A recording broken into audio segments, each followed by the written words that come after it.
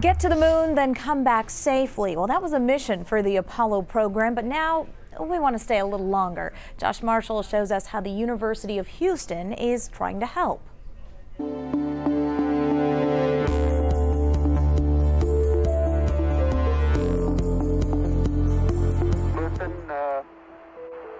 Tranquility Base here. We know how The Eagle has landed. to get to the moon, They're setting up the flag now. but how do we stay there permanently? You can see the stars and stripes. To pull it off, NASA needs educated minds. The physical lander lives on my desktop right now.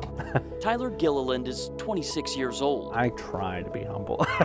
2 decades ago, he watched planes in the New Mexico desert and dreamt of landing on the moon. So I think that was the moment I knew.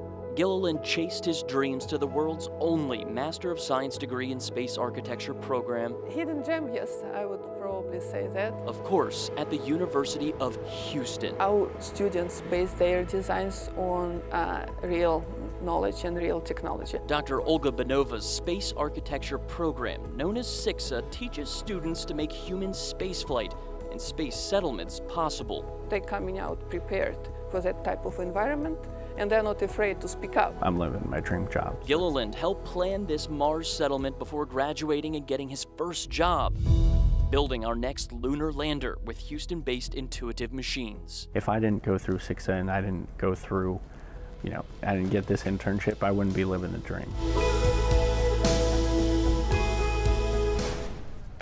And we're going to have much more on Houston's role in the Apollo 11 mission in our 1-hour special, One Giant Leap, the Moon and Beyond. It airs Saturday at 7 o'clock right here on KHOU 11.